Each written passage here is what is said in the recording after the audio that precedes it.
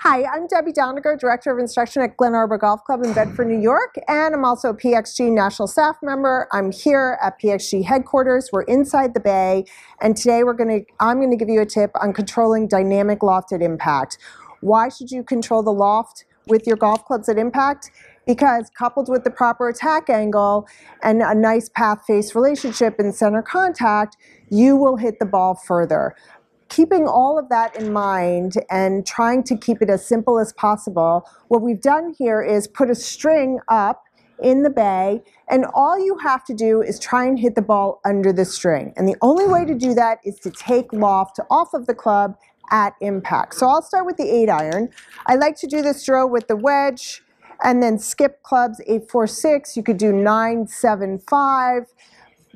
And you should also do it with very small swings, because in the small swings you can actually control and feel the ball stay low and under the string. At setup, to help you do this, you could play the ball in the middle. It doesn't matter. As you advance, it's nice to move the ball around, but put a little more pressure in your lead leg and you can lean the shaft a little more forward. But again, the goal is to take loft off of the club and control the attack angle mainly. So you have a nice visual. Just take a nice little half swing.